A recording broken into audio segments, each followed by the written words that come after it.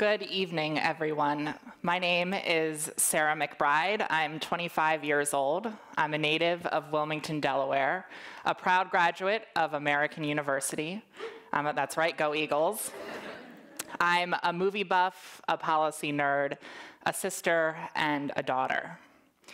It took me 21 years to muster up the courage to say those last words, sister and daughter. Today, they are among my proudest identities. And tonight, I'm able to walk out on this stage as the woman that I am. But I have to admit that it hasn't always been that way. I remember as a child lying in my bed at night praying that I would wake up the next day and be a girl, to be my authentic self and to just have my family be proud of me. I remember looking into the mirror, struggling to say just 2 words, I'm transgender. It was a fact that I thought about every single waking hour of every single day. With every penny thrown, with every birthday candle blown out, my wish was always the same. For every trans person, it feels a little different. For me, it felt like a constant homesickness. And not a homesickness in my own body, but a homesickness in my own life.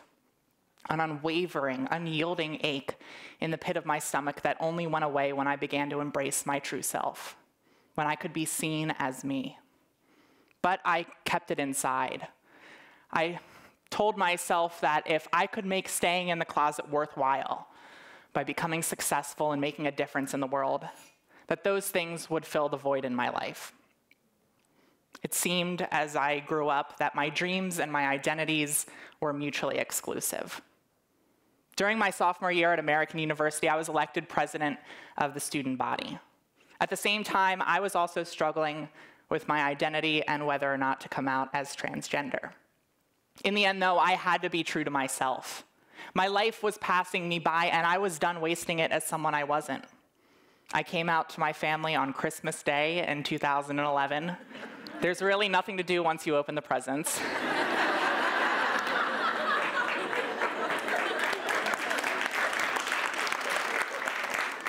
And I came out to my friends during the following weeks.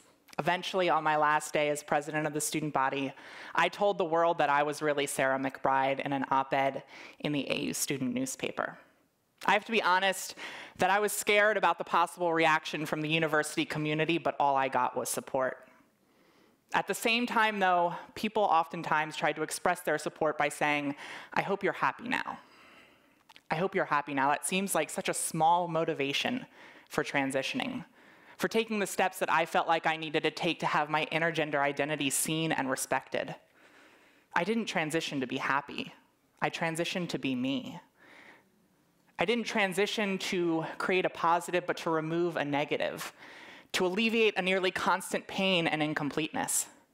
Transitioning didn't bring me happiness. It allowed me to be free to feel every emotion, to think more clearly, to live more fully, to survive, to be seen, to be me. And while transitioning freed me in many ways, there's no question that in becoming myself, I face new barriers. Like all women, my path to womanhood is unique.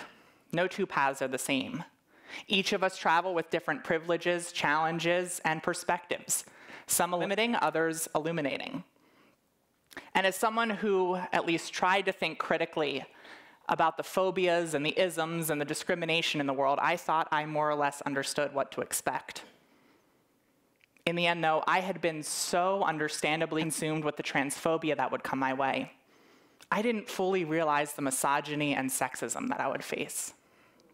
And it was everywhere. From the subtle to the blatant, a world of contradictions and double standards. I never realized how disempowering and unsafe it would feel to have a stranger feel entitled to make a comment about my looks or my body, inviting comments for having the audacity to walk down the street. If I wasn't smiling, I was told to smile. If I am smiling, it's a special invitation for more comments.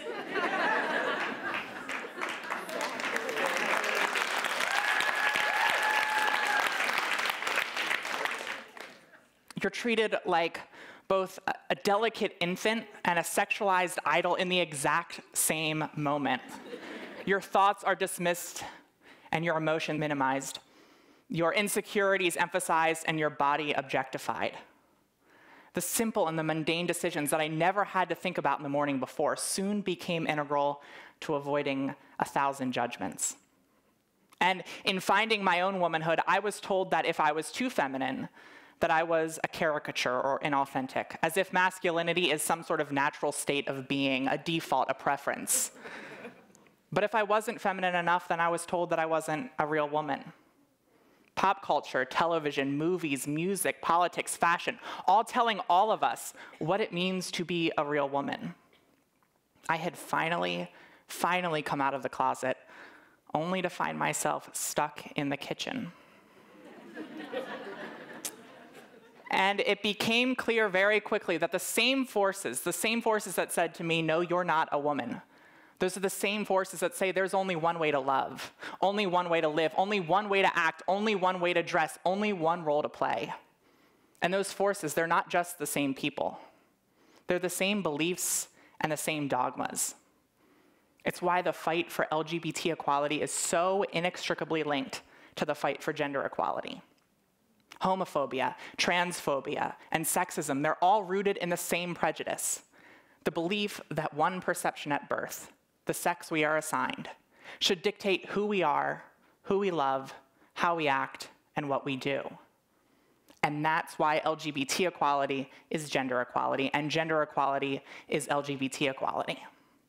And when we fully, and I mean fully, realize that as feminists, as LGBT people and allies, and as a society, then we will be able to build a world where every little kid can know that they can grow up and be successful, they can be independent, they can be gay, they can be trans, they can be anything that this society says is mutually exclusive with being feminine or being a woman, that they can be any or all of those things and still be seen, still be valued, and still be respected as the equal humans that we all are.